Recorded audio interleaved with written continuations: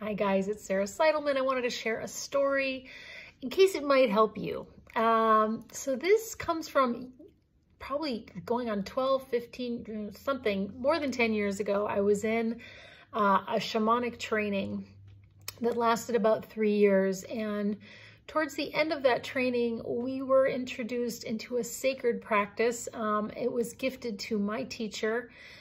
This practice, which was called the shaking tent.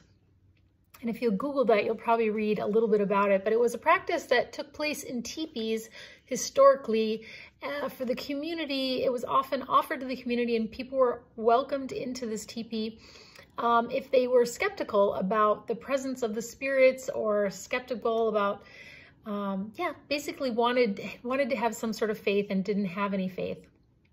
That's how it was at least introduced to me. But it was a healing practice also if a person was very sick, a child or an adult, they would be brought into this teepee and this ceremony would take place. And in the ceremony, the shaman would be bound. So they were bound with ropes on their knees and with their hands behind their back. So your hands were tied with multiple knots, and the same around your ankles. And then there was also a tied knot between your feet and your ankles. And so the shaman was bound up, and then obviously sacred space was opened, and a group of spirits was called that could do healing, could perform a healing on the sick person or the person that was struggling. And at the end of the ceremony would take place. I have to back up a little bit to explain this, but in the ceremony, all the lights would be turned out. So, meaning all the candles were snuffed out. So it would take place in the pitch dark. And in the dark, often there would be a sensation. People would sense things like the presence of spirits. And anyway, this happened. So during our training, we each got to experience this practice. And so several of us, there were probably, 20 at a time, were bound up like this, in this way, with our hands behind our back, tied to our feet and so forth. And the shaman was meant to feel very uncomfortable. This is supposed to be a painful experience. And in this way, you are kind of making an offering of your suffering and hoping that the helping spirits will take pity on you and help this person that you're praying for that's not well, that's sick, or going under through something very extremely difficult. And so we were praying for a particular thing when we did our experience of this in this training. And I remember getting tied up, bound, and then, the lights went out and the spirits were called. And I don't know how long it lasted, maybe 5 minutes, 10 minutes, I'm not sure. But at one point, the ceremony was complete, the lights were all turned on, and many of my compatriots had been unbound, meaning they had been freed from their ropes. And I had been watched, them witnessed as they got tied up, but I was not unbound. And I don't know if you can imagine how that made me feel. I just thought, oh my gosh. And there were other people also that were not unbound. But I remember thinking, oh my gosh, like, what did I do wrong?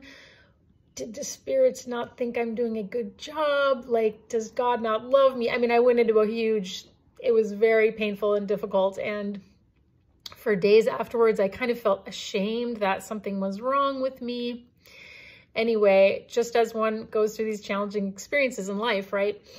And then 6 months passed because we came back to go back to the training once again. And in that 6 months, I finally endeavored to go on a journey to ask my helping spirits, like, what happened in that time, or what could I do if I'm ever given an opportunity to participate in a ceremony like that again? Is there something I need to know? And when I went on the journey, what my helping spirits told me is that they would like to help me, but I had to make an effort. And I was like, oh, and then I thought back to that night when I was sitting there bound in the darkness.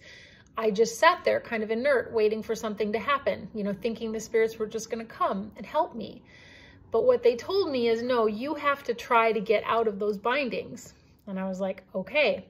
So 6 months passed, we're back at this gathering. It's time to do this ceremony once again. And once again, I was tied super tight with multiple knots by all my colleagues. We were all bearing witness to the honesty of these knots and how, there's no way you could get out of this. The ceremony began, they turned off the lights, and I just began to like wiggle my hands. I mean, I really didn't do too much because it was just so tight. I just started to wiggle my hands. And as I wiggled them, I was suddenly completely unbound. And when they turned off the lights, there I was. And so this was a profound teaching for me. And what I wanted to pass on from this is just this reminder that we can ask for help, and what we need to do is take some kind of action, no matter how minimal it is, towards whatever it is that we're longing for, because that's when the spirits can help us, when we are also making an effort. So I hope this has been helpful to you, and I'm also wanting to invite you to join. We have a free class coming up if you're interested in learning some creative, if you're just wanting to nurture your own creativity, I invite you to join. There's a link in my bio to the Paris Shine. It's called the Parisian Salon. So I hope you'll join us. Thanks for watching.